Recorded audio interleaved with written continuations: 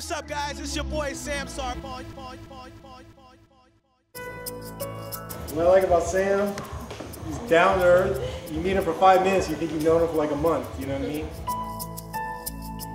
He's got great energy, great passion. He's just overall a positive guy. I'm just happy to call him my brother, honestly.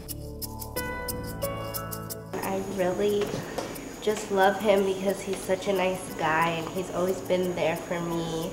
Hard times, good times. He's just a great friend. You know, he's blessed, you know, he's true, he's humble, very loyal. I mean, everyone he's with now has been with him since the very beginning.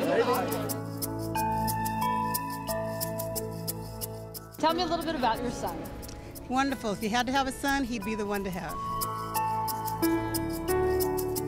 Sam, from the day one, has never veered from what he wanted to do. He's been very focused, very diligent about what he wants to do, and he keeps at it.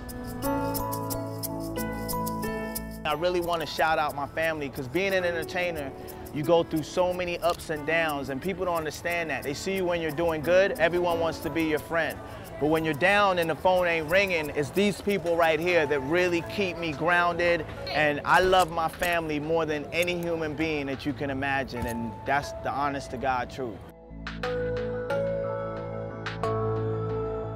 We're very proud of you like we've always been. It's all about the future and the stars, and you're both.